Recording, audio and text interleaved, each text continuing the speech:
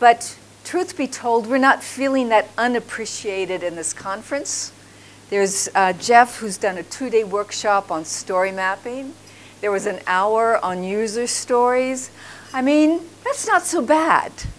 So what we'd like to do, it works out quite nicely because none of the points we make have been really covered by the other sessions, and they complement each other quite well. Okay? And we thought we'd invite Ganesh because he's a marvelous fellow. He's the remover of obstacles, the legendary scribe, the patron of arts and science, and of intellect and wisdom. Is that appropriate? That's very appropriate. So Ganesh is with us. And we're going to tell you a tragic comedy about how Agile really screwed up, but we're working towards a happy ending. And of course, stories are everywhere, and everyone loves a good story, not just kids. And stories are how we relate our culture.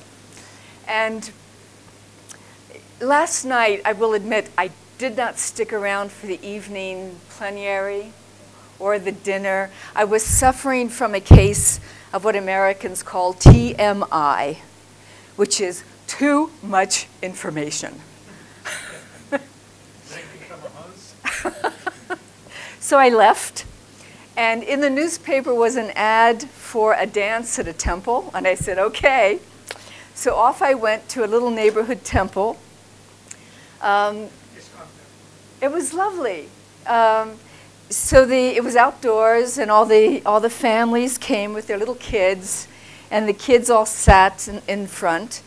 And the dancers, I couldn't understand the narration, of course, but there was a lot of pantomime.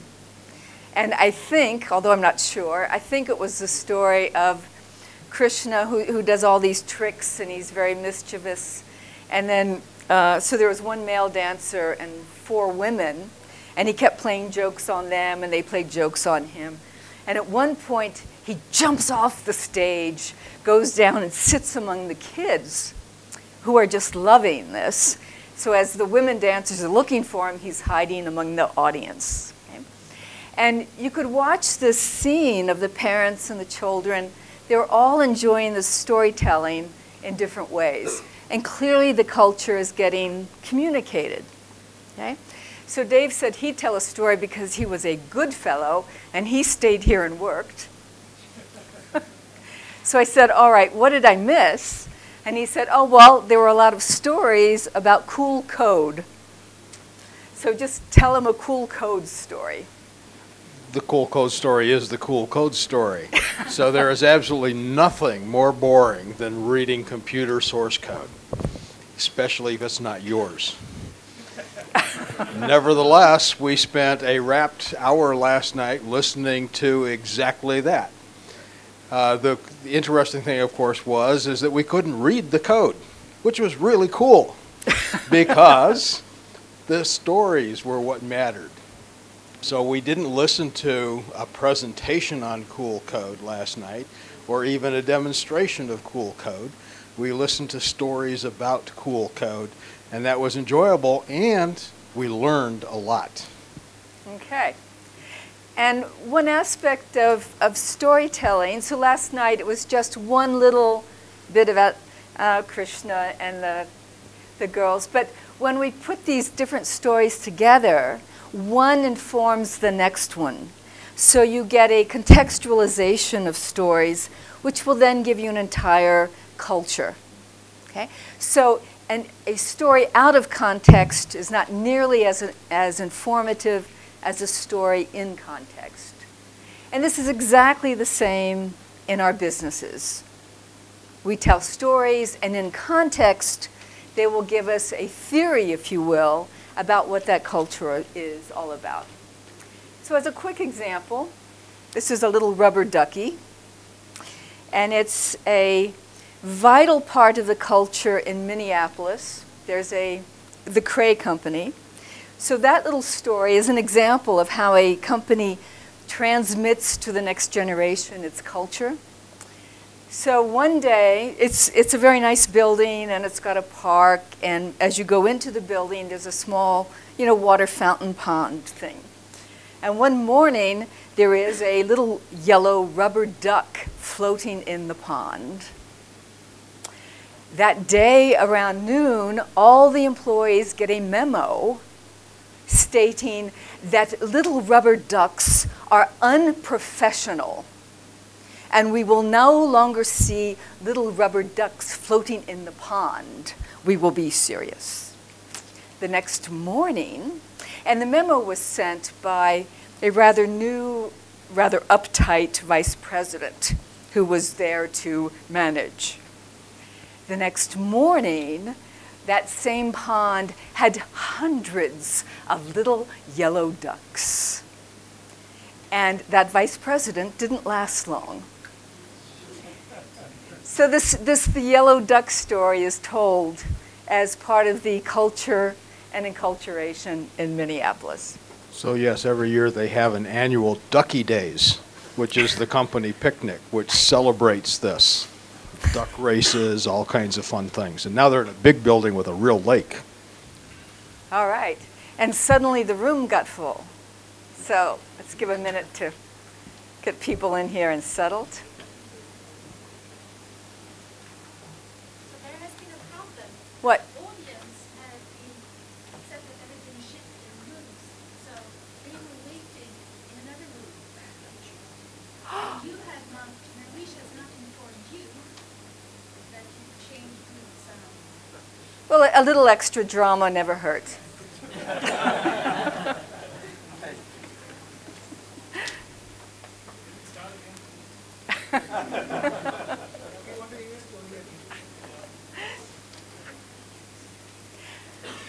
Well, what you've missed really is a very general statement that stories are everywhere, and it's our main mode of transmitting cultures from one generation to another. And I just told a little story about a yellow duck. The second main point that we really want to explore with you is the idea that stories are incredibly powerful. They're not silly. They're not a waste of time. They're incredibly powerful. And I'd like to, this is a quote from Roger Schenck, who's written a great deal about storytelling. And this is his definition of intelligence. So to be intelligent is to have something worthwhile to say and to know how and when to say it to those who need to hear it. Interesting definition of intelligence. Okay? And the easiest way to say something to someone else, and how and when, is through stories. So as we've gone through this seminar, how many of you have been here for both tracks, management? Oh, quite a few. Okay. So over the days, I've been watching speakers and the audience, and it's been interesting to see which ones were using the stories, which ones were not. So Linda's here. I was quite impressed. I heard not all of Linda's, but two of Linda's. On the one on stereotyping and prejudice, and then one on how we can't estimate anything, and how effective they were because, one, she told stories, but two, she told stories in a way which allowed the audience to tell stories to themselves about themselves and laugh at themselves. A marvelous form of education. So in terms of intelligence, let me break this down a bit with you. One of the main things is with stories. Stories are evocative. So they're not a set of facts.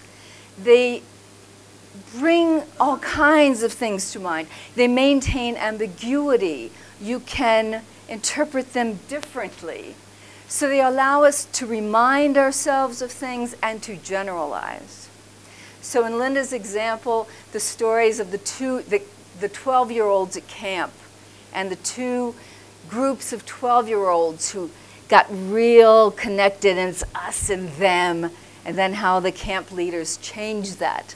So we can take that story and remind ourselves of our own childhood, generalize it. So let me tell you a story, and then we'll see what it reminds you of. This is a Japanese story about two Zen monks. And the two Zen monks were very pure, celibate, poor, and they were walking along the river one day. And as they walked along the river, and it had rained heavily, so the water had risen, they're walking along the river, and they come across a beautiful geisha. The geisha wants to cross the river, but the water is too high. She cannot get across.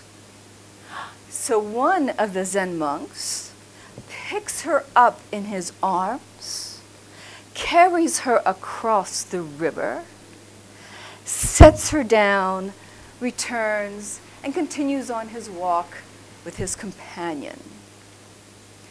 A mile or two down the stream, the companion says, "How could you have done that?" And the first one said, my. I put her down several miles ago.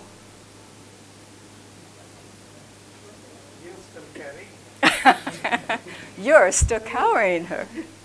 So there's a very ambiguous story. What does it remind you of? How could you use that story? Any volunteers? To let go of things? To recognize that you have not let go of things? Fine. Anyone else? Yeah. The spirit of an idea is more than the physical form of. The spiritual side of something is more important than the physical aspect of it. Lovely and very different. Okay? Anyone else? Yeah. The more you hold it, the more it hurts. That's unbeatable. The more you hold it, the more it hurts. So if, as managers and as in working groups, a well-selected story has a lot of mileage in it. A story is also the best thing we have to increase our memory. So compare. The queen dies, the king dies. With the king died, and then the queen died of a broken heart. Which one are you going to remember? The second one, because you've put them together. They're connected. So stories are, we call them like fish bones. And if you can remember one bit of it, it will pull to the surface other bits of it. So a story form is always more memorable than a set of facts or a non-story form. Okay? They also allow us to think less. Okay? So, what is this picture of? The emperor's, the story, The Emperor's New Clothes. Okay? How many of you know the story? Oh, okay. So you're having a conversation, and you don't even have to have a long conversation. You just say, "Ah, that king is naked."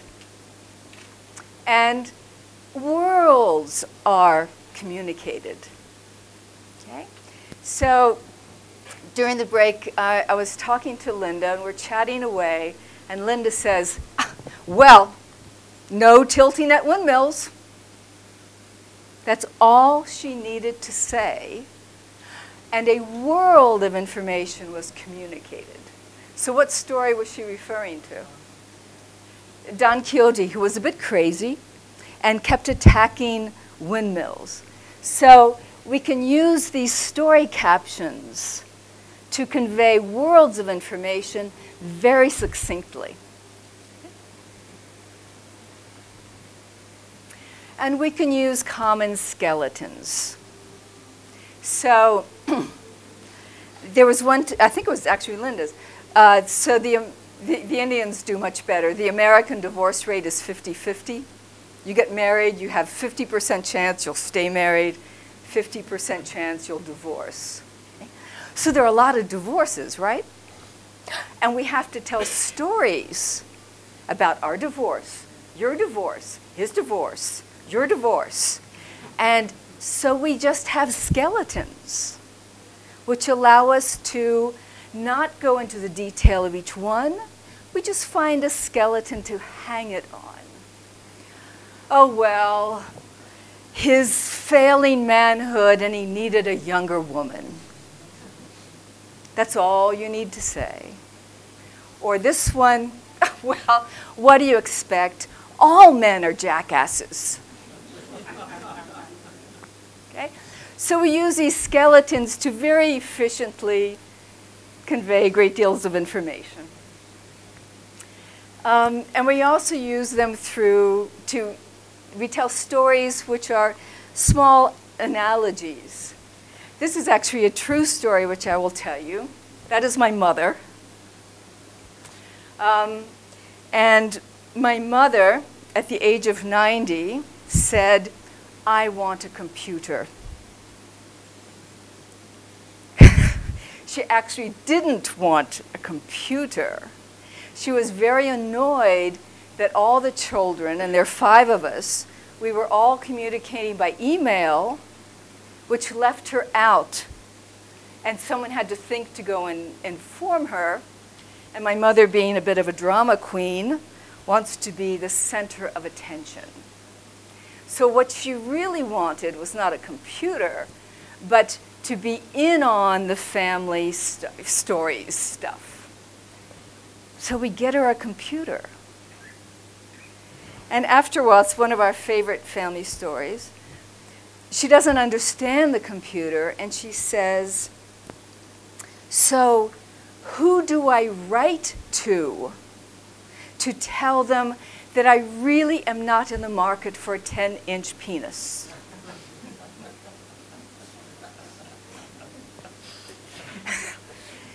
She could not comprehend a system where there was not a boss to whom you could write and say, "I don't want this or that." But a decentralized network was beyond anything she could actually comprehend. Okay? So with using stories like this, you can make analogies between one person and another, and again, communicate quite effectively. And we also use stories, especially with management, when you're really trying to convey wisdom. You can do so much with stories. Okay? My favorite American wise man might be Mark Twain, who could give you in one-line stories a world. So for example, he said, "Ah, yes, I remember when I was 16, my father knew nothing. By the time I got to 18, he'd really learned a lot." Okay. So again, we use these stories to quickly and easily convey things. Okay? And those of you who are in the business side, you also know that there are a number of management techniques which are story-based. And one of the most effective planning tools are the business scenarios. And some of you may know that that was first started in the early 70s. Actually, the key date was 73 when there was the oil crisis. And at that time, Shell was playing around with the storytelling techniques of asking the top management, come up with what-if stories. What if this happened? What would we do? And how would we know that that was happening? So in this technique, which the Shell then went through, one of the stories that they made up was, well, what if the oil countries got together and started to set prices? what would we do? And what would be the early signs that would tell us this was in the works? And in 1973, Shell actually said, that's not likely. But the management technique was to use the discipline of telling the story and then working it through. What would be early signs? What would we do? And the fact that they had actually gone through this method, this technology, when in fact it did happen, it put them way ahead of the other oil companies. So in Shell, they put that storytelling technique down as one of the foundations of their current strengths. But what about you guys? What happened in Agile? Well, we found, on the whole, that Agile screwed up. They had the opportunity for stories and didn't take it where it needed to go. I'll turn it now over to Dave because he's the Agile guy and I'm not. But we know that Agile needs stories. So Agile needs stories because it's the only way that you're going to get any information or any knowledge about what it is that you're supposed to do.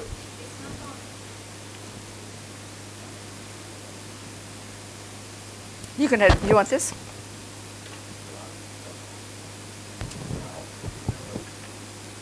Here, that fellow might know.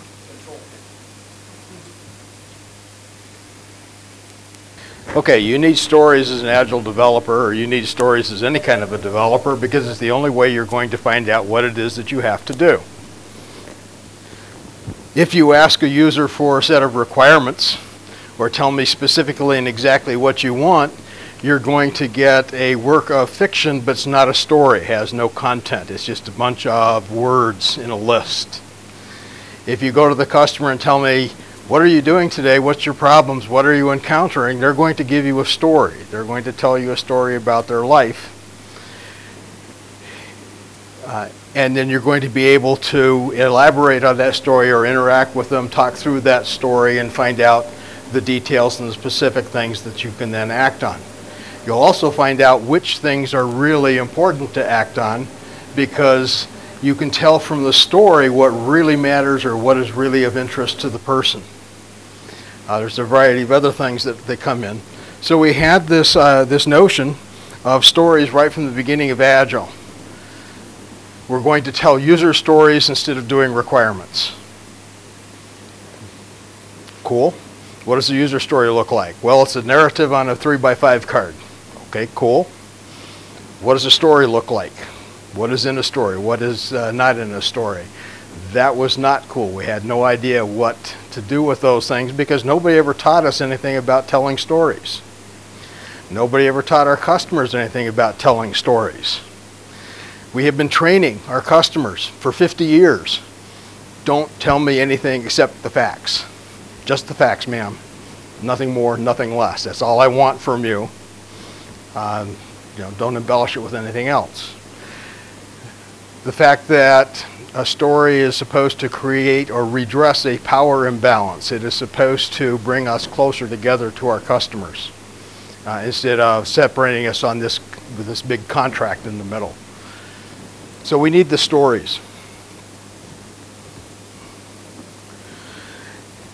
And we were told to do stories. And we were told to do this. Tell me a story. Well, a story has a lot of metaphor in it. Can't have a metaphor in a requirement. It's just a fact, something that the computer can understand. It should have mystery. It should have ambiguity. Because a story is an invitation to explore a problem set that neither party understands. So we start telling stories, we start using metaphors, we start thinking about what it is that we want to do. This is where we started in Agile, and then we went to this. Because we were uncomfortable or didn't know how to deal with stories per se, we reduced them continuously in various different ways through various definitions until we get down to a template that basically yields a story. Or excuse me, yields a requirement. Nothing more, nothing less. And then we find ourselves, surprise, surprise, in the exact same situation as the waterfall people. We've got a bunch of things that are called user stories, which are really requirements. They don't really fit either category, and they're useless.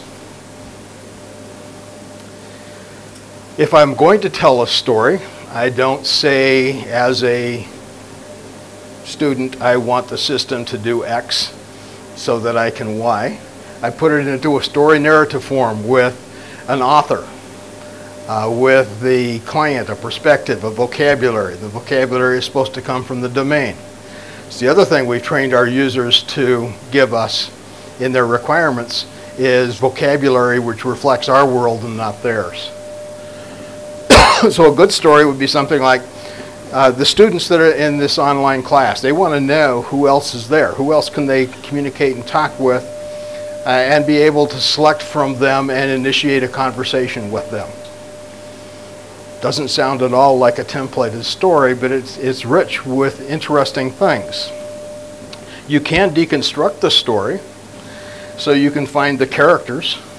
These are potential objects that you may have to build at some point or another. Props, which are also kinds of objects, but they are playing a passive role.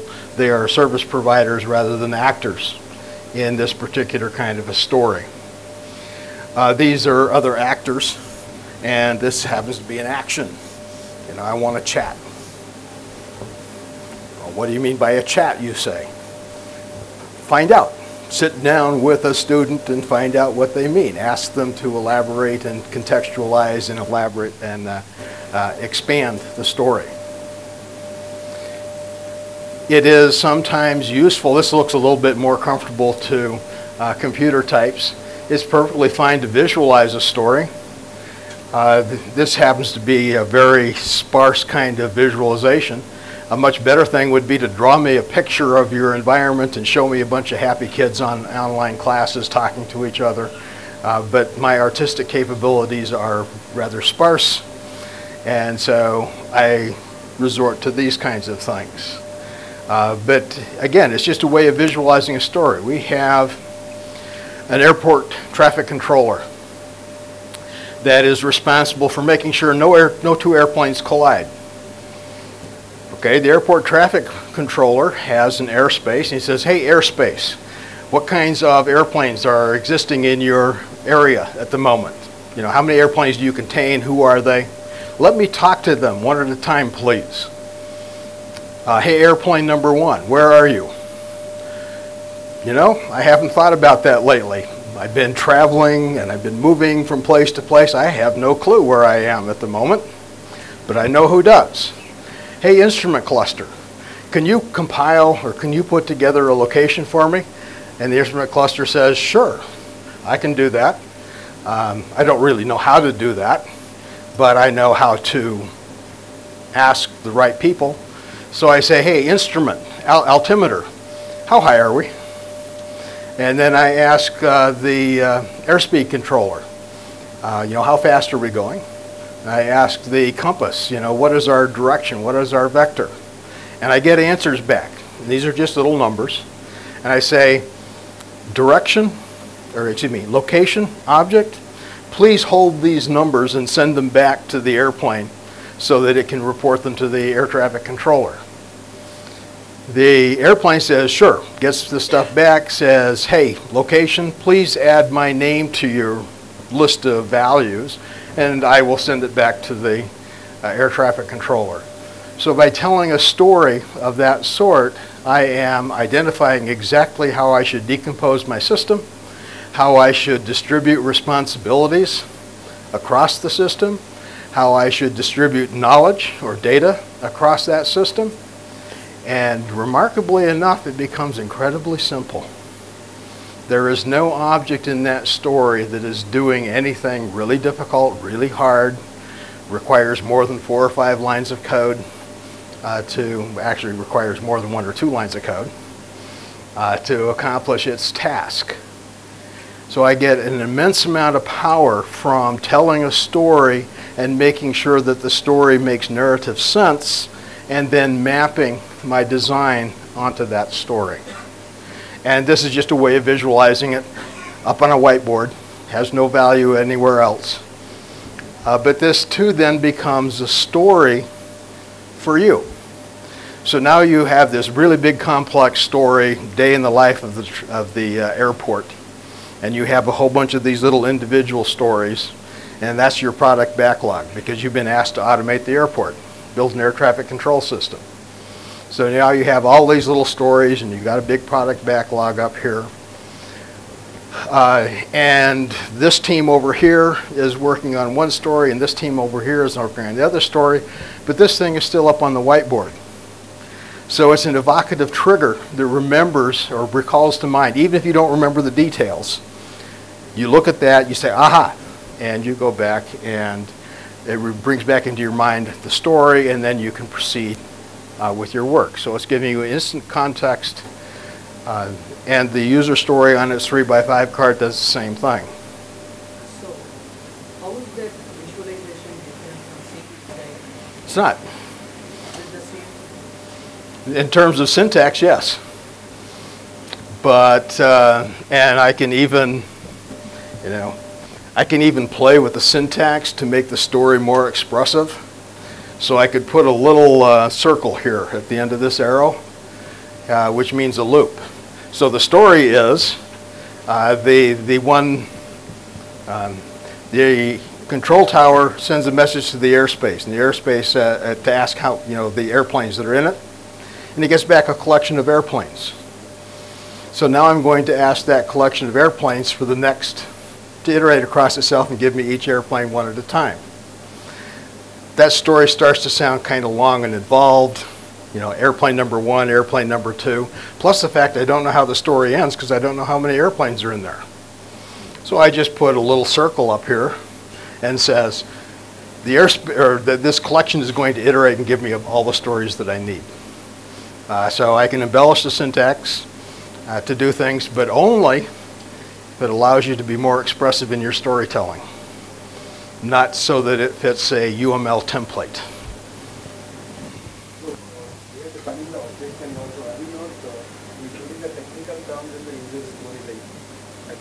Should be kind of requirement kind of thing. It should not kind of object or collection or something. Okay, take the word requirement out of that sentence and say it again.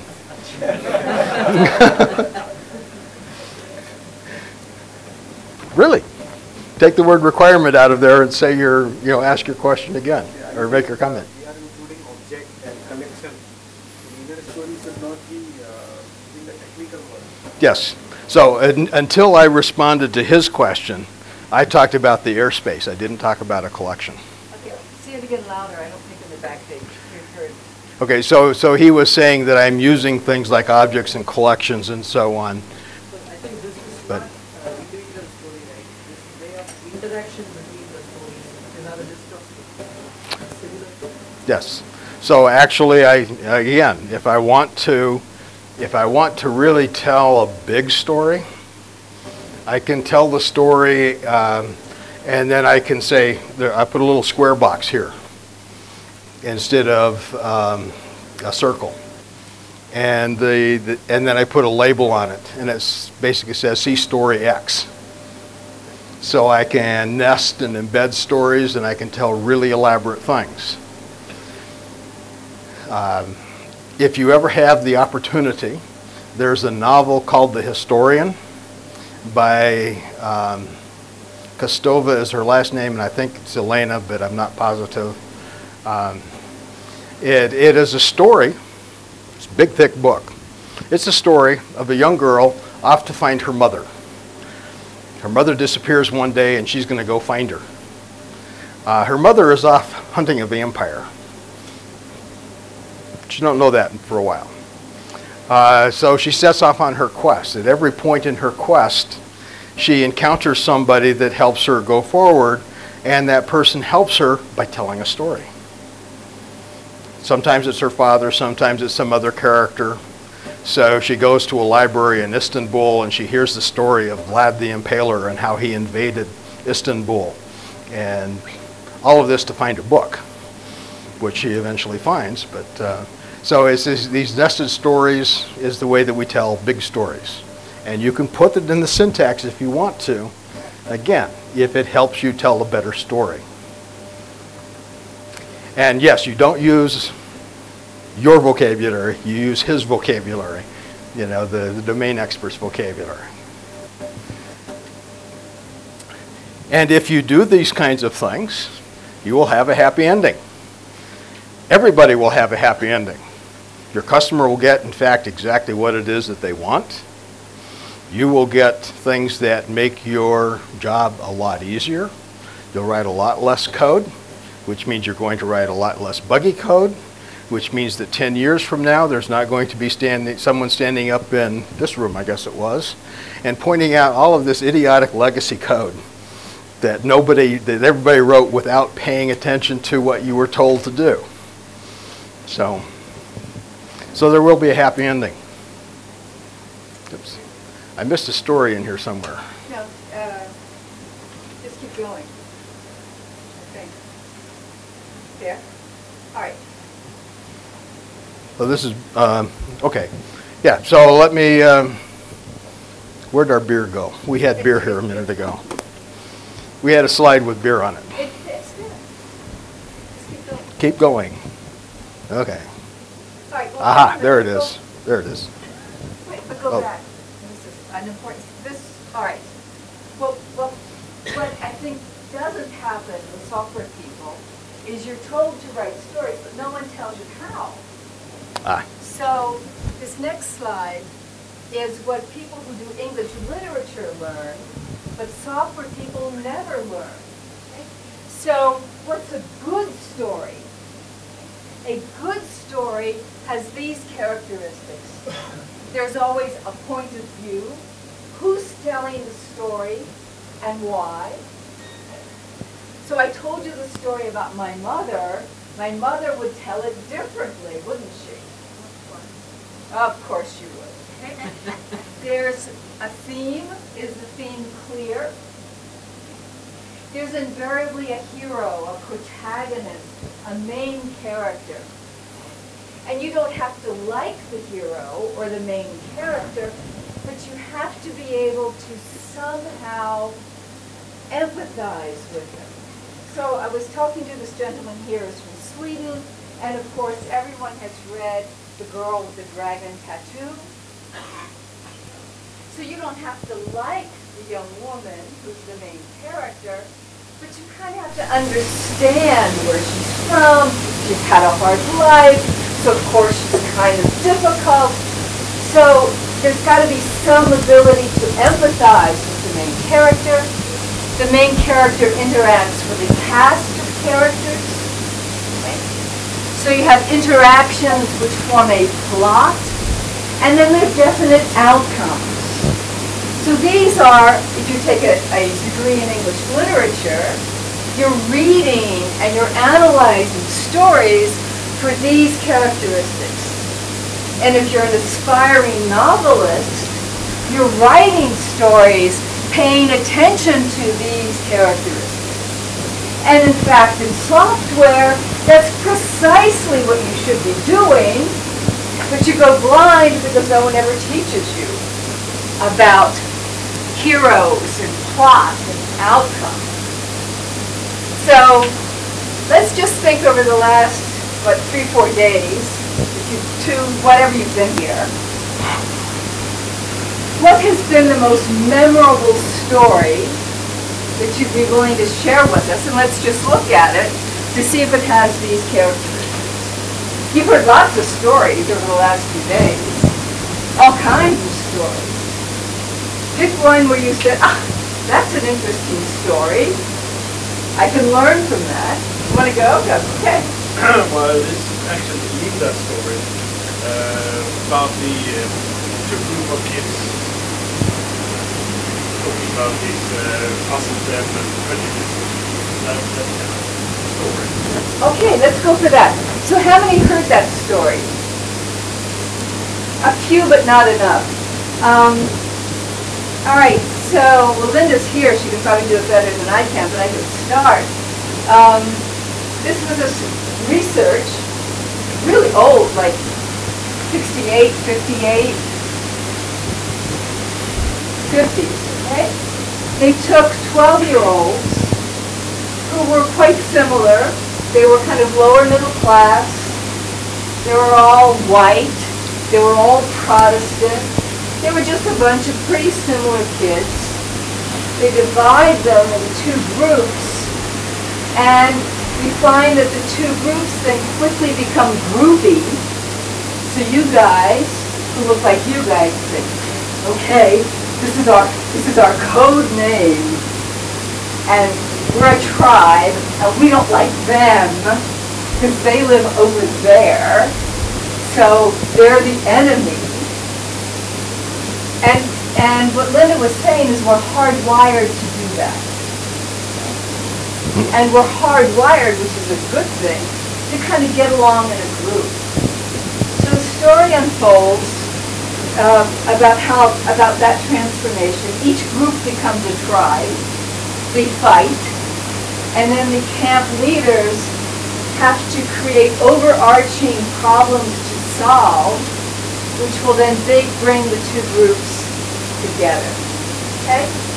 So, have a go at it. So let's just go down. What's our qualities there? What was the point of view? Point of view was an observer of the experiment. Exactly, the external observer. Okay, so it's this witnessing the scene point of view, a third person point of view. Okay? What was the theme? Get them together.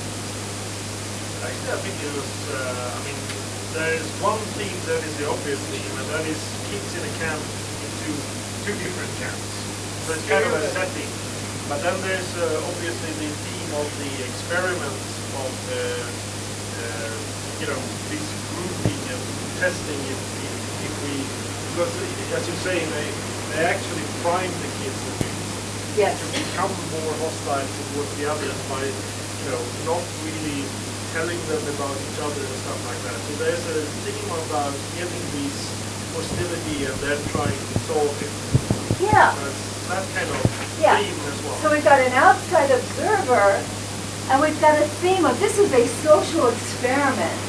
They're really studying the behavior of these kids, and they're running scientific experiments and messing around with behaviors to see the results that they're going to get. So the point of view and the theme are really about scientific method. What can we learn about social behavior? And then after telling you the story, Linda's saying, well, what does that tell you? You're not 12 years old. You're not from Oklahoma. But you're just like that. So it's the scientific hypothesis, which is a theme, is based upon other things, like Lord of the Flies or Animal Farm. How do we come to be separate and unequal in different kinds of things? And this is a long literary tradition of this kind of a story, and the hypothesis would not have any power as a scientific experiment if you did not have this other kind of theme and context to try and explain. Right. With the experiment. But we've got the kids, we've got a cast, we've got interactions. First they get together, then they fight, then they have to find the flood because the water's been cut off, so they have to solve the problem together, so we get outcomes. So that story was memorable because it was a good story. Yes. The only thing it had a purpose, which was to push you to think about how much we are just like those 12-year-olds in our office setting and how much we can learn from that story. But it was memorable because it was a good story. So this is what we really would like to encourage you to work on in the coming weeks and days, is to get beyond this kind of requirement, and to think, all right, have I got a point of view? Have we got a plot here? Have we got an outcome? Why am I telling this? Is it to convey wisdom? Is it to be evocative? Is it to be memorable? But it's getting clear on why you would do the story and how you would construct a good book. Does that make sense? Okay. There's no hero in this story, but there is a villain. The villain is the scientific researchers who are doing evil things that they would no longer be allowed to do. But it's reminiscent of another kind of a story, the cruel, indifferent, objective scientist story. Jenny and I are both anthropologists.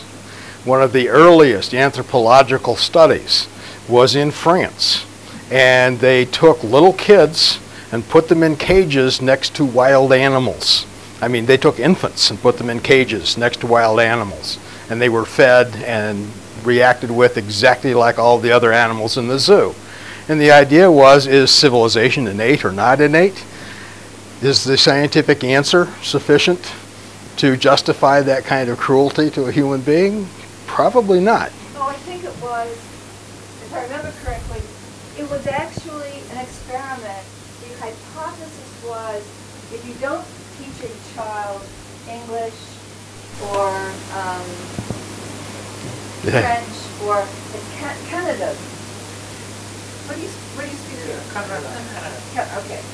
If you don't teach a child any of those languages, would the child naturally just open his or her mouth and speak Sanskrit? We have a story about that. Aha! Okay. Yes, we got the story moving. So actually, although it wasn't very nice to these kids, there was a hypothesis and an attempt to set it up to actually find out. And the main thing I got from Linda's book, the two talks from Linda that I heard, was that in the software world, we actually don't push that culture that sets something up systematically so we find out. We just say, oh, let's experiment in the sense of, well, mess around. But, messing around is not, let's do this and compare it with that and see what kind of outcome we can actually seriously look at. Okay? So now I get to talk about beer.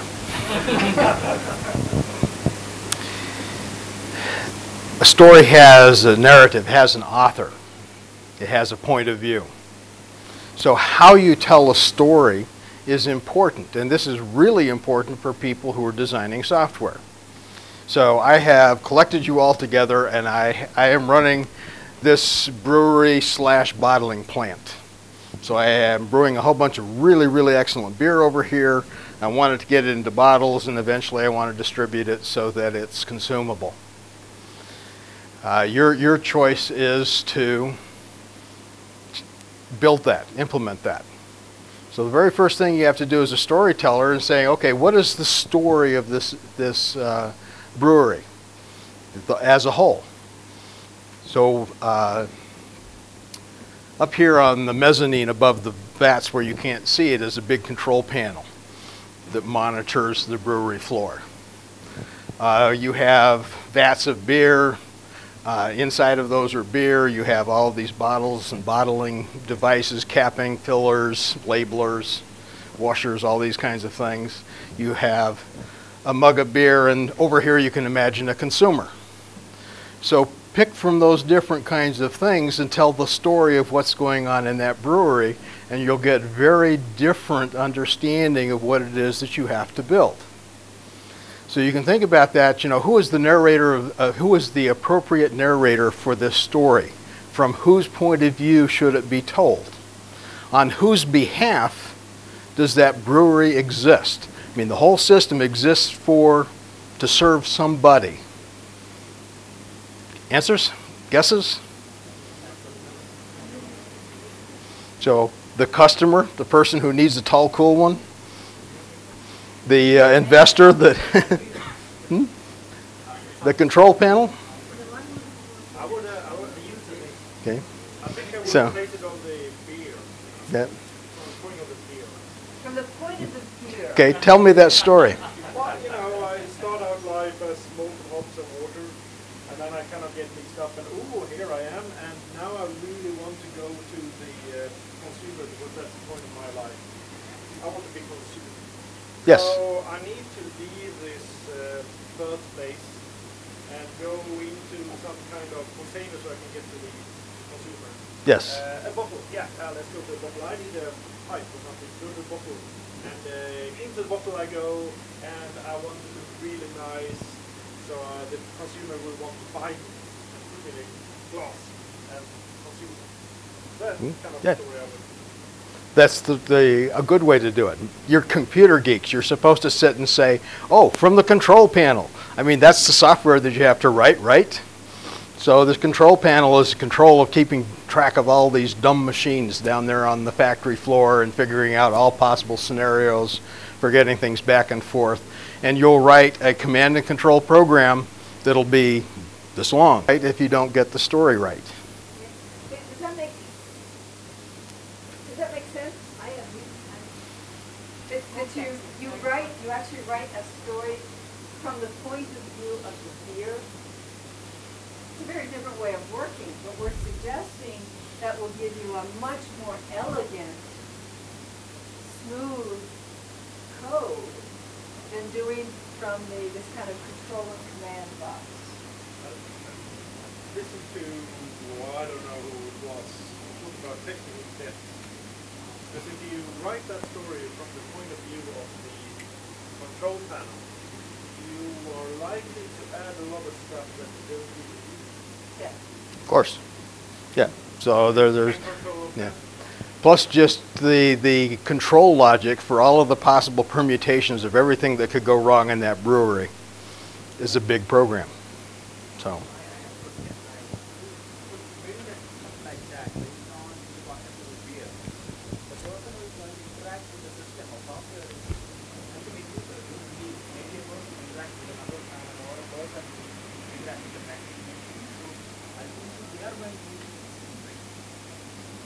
How are they going to use it though? What is their story?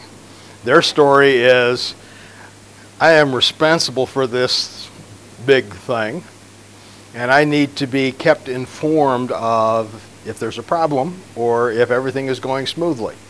So all I need to ask from the control panel is, everything okay? Or if something goes wrong, let me know. Two very simple stories, and that's the extent.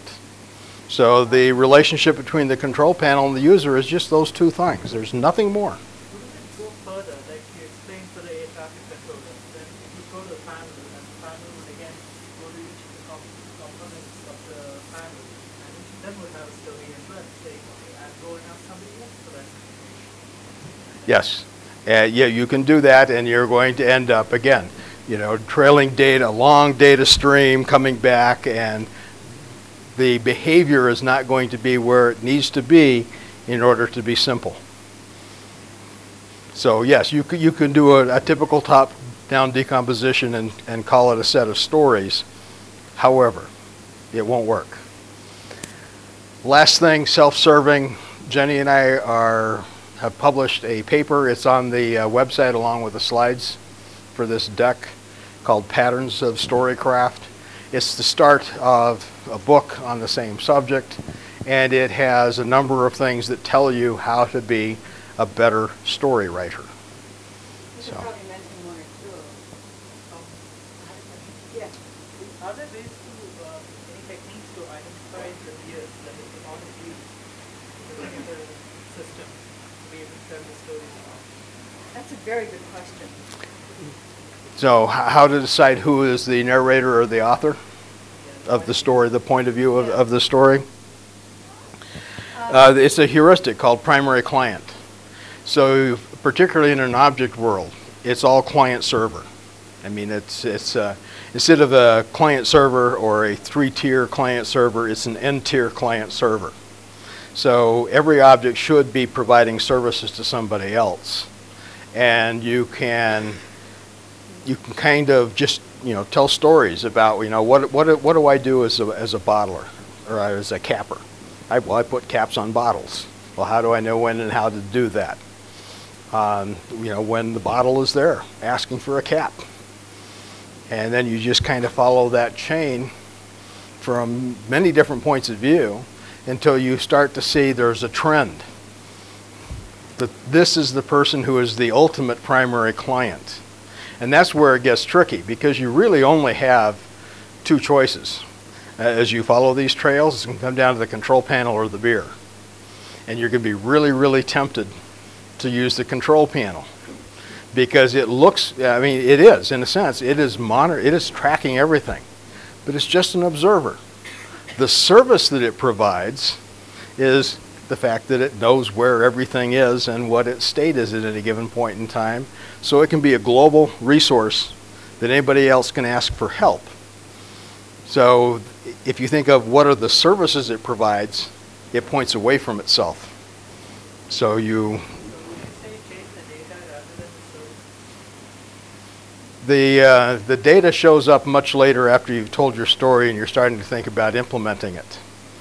So you say, okay, yeah, right. So now I know that I am a capper and I have to put a cap on a bottle. What do I need to know to do that? I need to know that there's a bottle there asking for a cap. It's the only thing I need to know. So you no longer have data. You have knowledge. The knowledge that the thing requires to do what it is expected to do. Or another answer, because that was a very important question. You know, how do you know how to write it? Is to go back to that Robert Shank's definition of intelligence. You have to have something to say, and then you decide who needs to hear this, and how do I need to write the story so that they will hear it. And that will tell you, well, this is the point of view, this is the hero, this is the outcome. Because many stories, you can tell them differently just by changing the point of view. So it's that basic definition of intelligence. What do you want to say? To whom? And then you say, okay, here's the best way to offer up this story.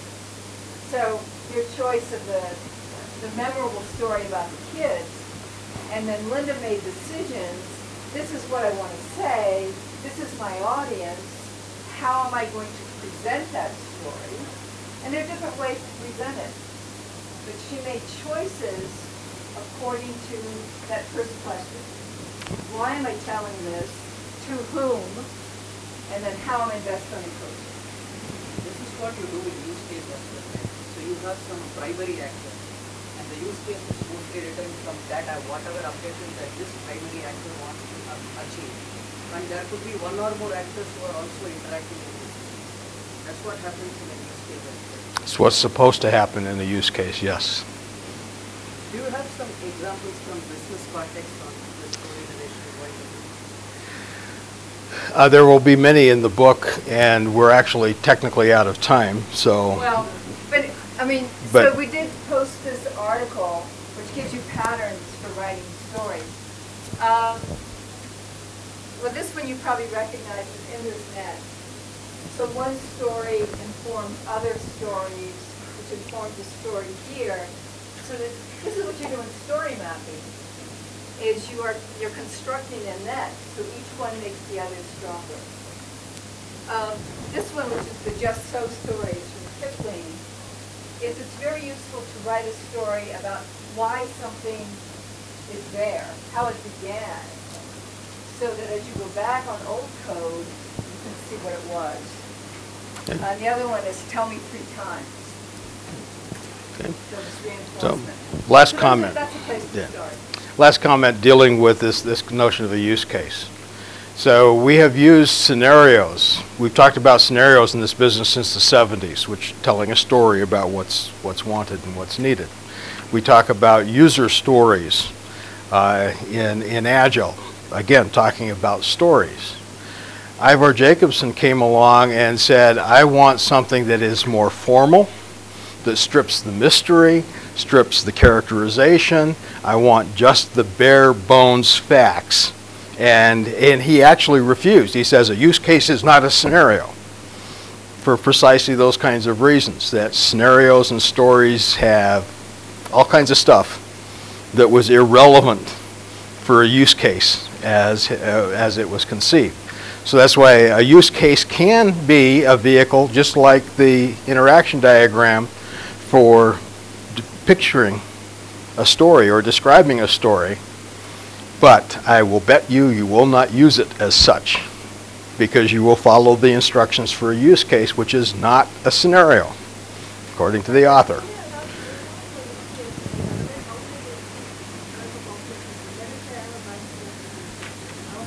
Excuse me. I didn't hear her. I'm sorry.